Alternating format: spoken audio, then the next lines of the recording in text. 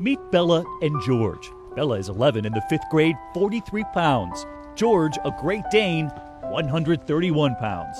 He acts really small. He acts smaller than he actually is. Bella was diagnosed with Morquio syndrome when she was just 2.5, a rare genetic disease that attacks the bones. There is no cure. Before George, Bella couldn't walk on her own. She relied on crutches or a wheelchair. But this year, that all changed because Bella met George at the Service Dog Project in Ipswich, Massachusetts. The connection immediate.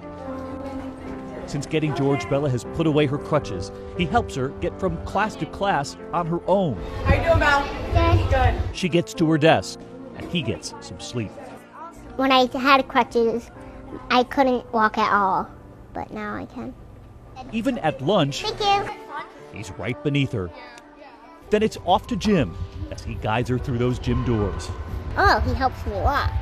I lean on him like a crutch. Sledding last winter, bike riding in the spring, vacation at the beach. I think it's given her more energy and more strength. And every night, it's bedtime together before they do it all again.